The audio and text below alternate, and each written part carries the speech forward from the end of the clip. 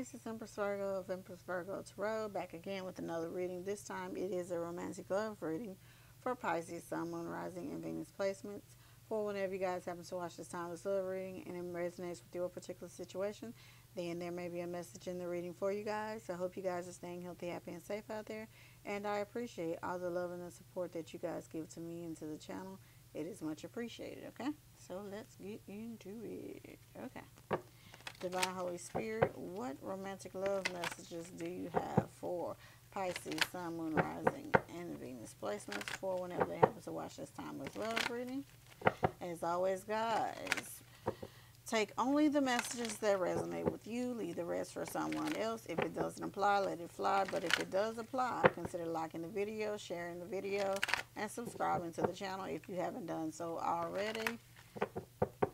We would love to have you as a member of the Soul Tribe. And whenever you get a chance, please make sure you check out my book, Life is Not a Dress Rehearsal. My journey in the classroom as an empath and a teacher is about my time in the classroom as a K-12 and a preschool teacher. It's about how my empathic abilities were affecting me, the students, and everyone around us. Okay? So it's an interesting page-turning read. I hope you guys will consider supporting it. You can pick it up in ebook and paperback formats wherever books are sold, and I have a link listed below in the description box where you guys can purchase a copy if you feel inclined to do so. Okay, and your support is much appreciated. Okay, all right, so we had the Princess of Wands, the King of Pentacles, the King of Swords, the Six of Swords, the Four of Wands, the Ten of Pentacles, the Hangman, the Eight of Pentacles, and the Ace of Wands. Okay, around energy, the Ace of Swords. Y'all, one of y'all had a past life as a young girl who was supposed to be in an arranged marriage. Where the heck that coming from, I don't know.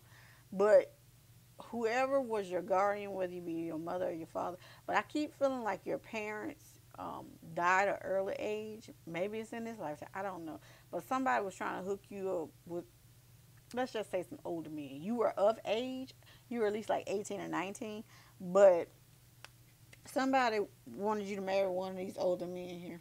I'm not gonna lie, and this how you would look. It was like, oh my goodness, I'm in a pickle, I don't know what to do. Yeah, see, I can't make this stuff up. Two of Wands.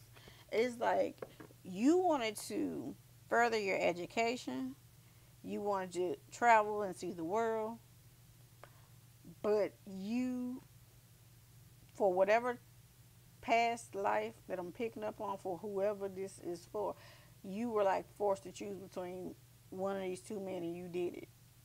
You picked one of them.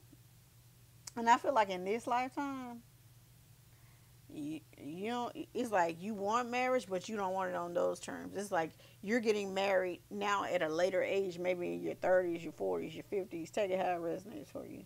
It's like you're not repeating the same cycle from a previous lifetime. I have never in my life picked up on something like this. This is interesting. It's like you don't understand why. Maybe in your particular age group or set of friends, you were the one that everybody thought was going to get married first. But it's not like you try to purposely avoid commitment young, but it's like something in your mind or in your gut, or maybe it was your intuition telling you you had a lot to do now because of what happened to you in the past life. Damn. So I see now that it's like you're moving toward marriage, but it's on your terms. Six of Swords, Four of Wands, and Ten of Pentacles. Yes, you want that security, the stability, and mutual respect, but you also want the peace of mind, as in no one's going to rule over you. And I felt like in this past life, y'all, go with it. If you know about past life regression, I don't know who this is for, but it's like you were forced to marry some older men, okay, because your guardian, your mother or your father or whoever passed away, and you had a guardian that was just trying to pawn you off on someone. Ooh, this one is weird. Okay, And see, now in this lifetime, it's like you got knowledge. You don't know where it's come from, but it's like, nope, not getting married young. I got things to do. I want to go to school. I want to start a business. I want to do this career, that career. Just saying. This is what I'm feeling. It's like you got you were born for greatness. Not saying that having a family and all that is not greatness. But what I'm saying is like you didn't want to do it as a young person.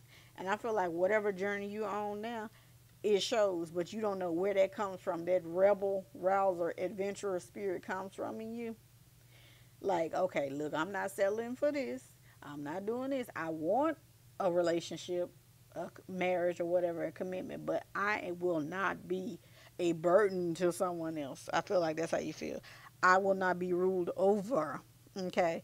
I want the best, yes, but on my terms. Like that, that Eight of Pentacles, Nine of Pentacles energy right here. Perfectionism. Okay. You gonna put in the hard work, but you also want a partner that puts in the hard work.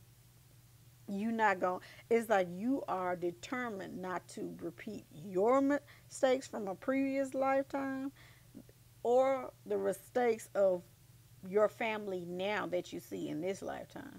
It's like, nope, the book stops here. I'm not repeating generational karma and trauma from this lifetime or previous lifetime. That's a ooh baby.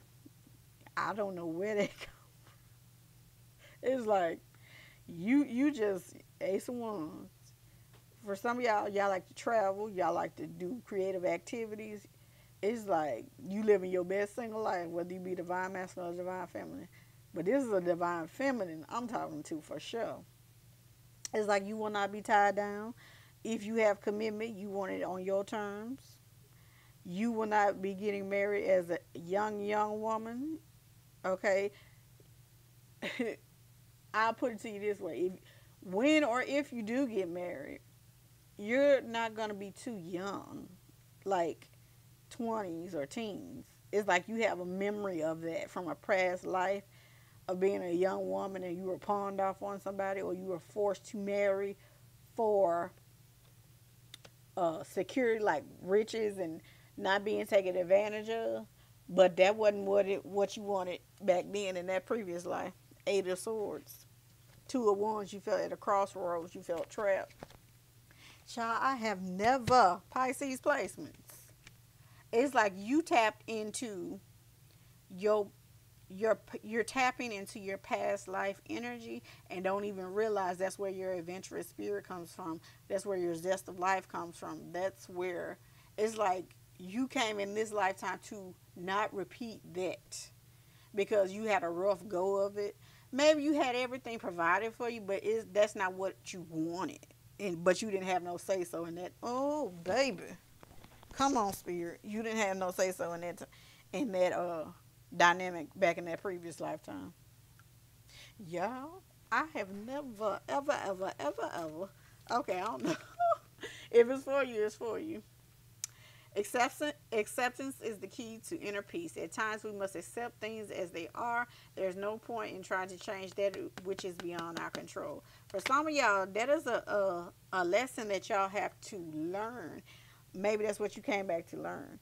It's like that's what you had to accept then, but right now, maybe things are a little bit different. Okay? Maybe you were placed in this lifetime to learn acceptance and acceptance of what you went through in the past. For some of y'all, I really believe it. And know that, hey, this time things are aligning because, hey, you paid that karmic debt for a lot of y'all. You've paid that karmic debt in the past, but for some of y'all don't know why you feel like, you don't know why you have that rebel rouser spirit, and this is why. Okay? All right, y'all. So that's all I have for you guys. I hope you guys enjoyed the reading. If you did, give the video a thumbs up, share, subscribe, join our tribe, and hit the notification bell. Bye, guys.